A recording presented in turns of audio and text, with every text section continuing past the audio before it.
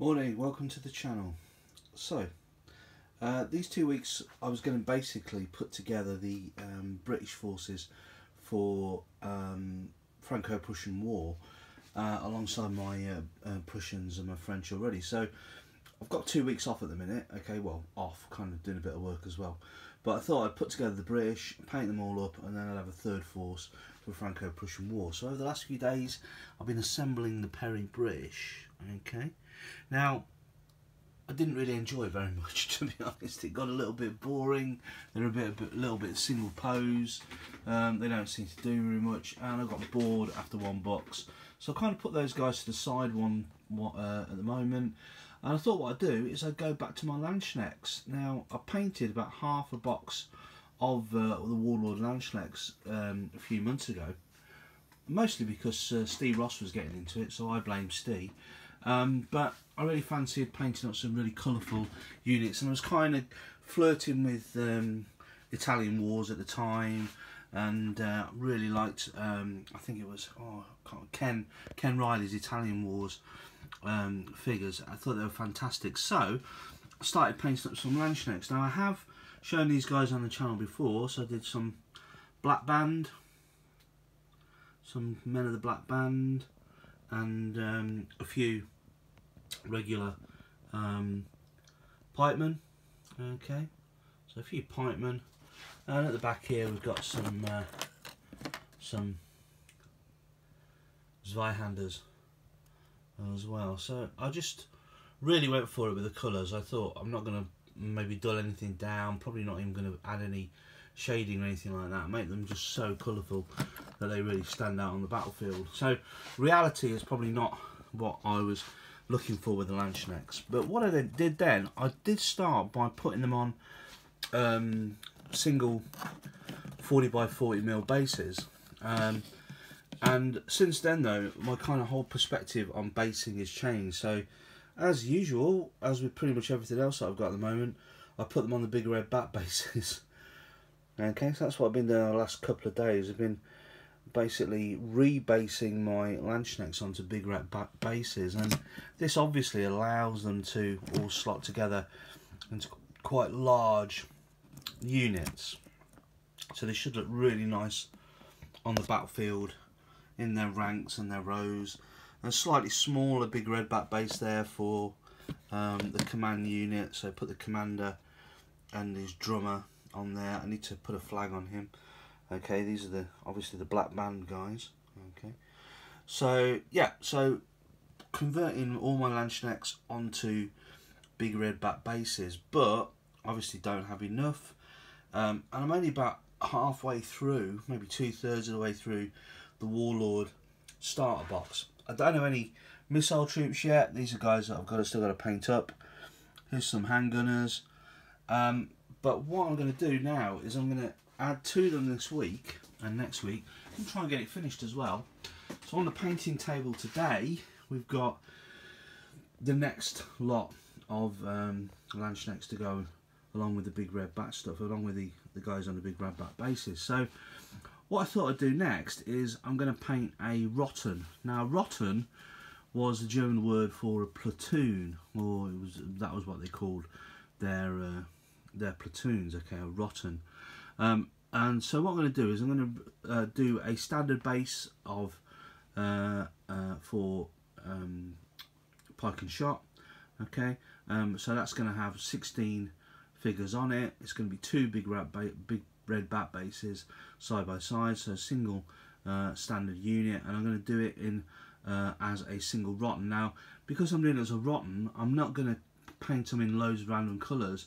I'm probably just going to pick 3 or 4 colours, maybe only 3 colours, from the glorious colourful paints that you use for Landsknechts, and stick to those 3 colours so they've got kind of a uniform look. Now I know that kind of almost goes against the whole ethos of the Landsknechts, but I would, I have seen pictures of people who dress in modern dress in different uniforms with the same colours, and it does look quite nice, that kind of uniformity.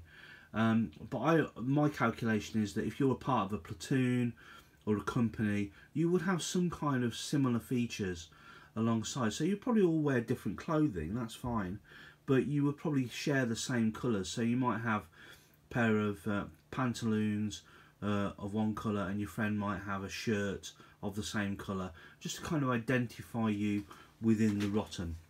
I'm also going to do 3 more command bases. So I've decided that I'm going to have, these are all from Warlord of course, I'm going to have a commander with a standard bearer and a drummer on those command bases, and they're basically going to be the smaller big red back bases. So we've got the big ones, the big and big red back bases for the troops. Okay, I'll just throw a couple on there. I've got a couple of spare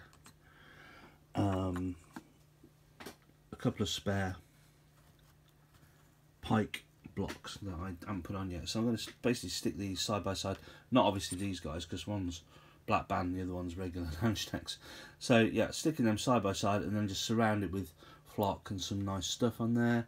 So I'm putting those on the large bases, and then the command will go onto the slightly smaller bases. But the good thing about a small base is it slots it into the large base, so I can put a command unit in the centre of a pipe block. Okay, so stick 3 guys on there, and you've got your command.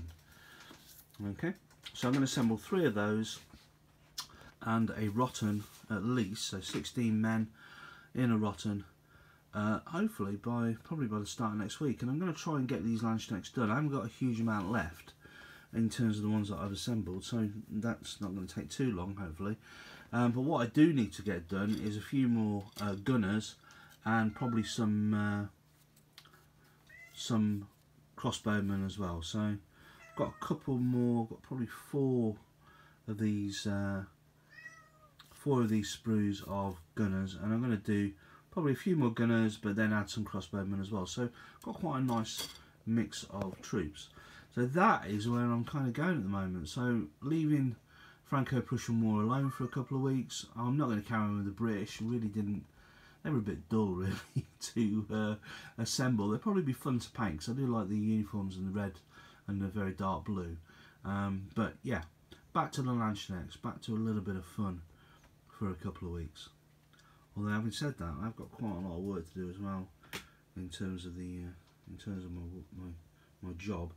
But hey, modelling comes first, doesn't it? Right, this is why we do it. Okay, so hope you enjoyed that little foray into the way I'm thinking at the moment.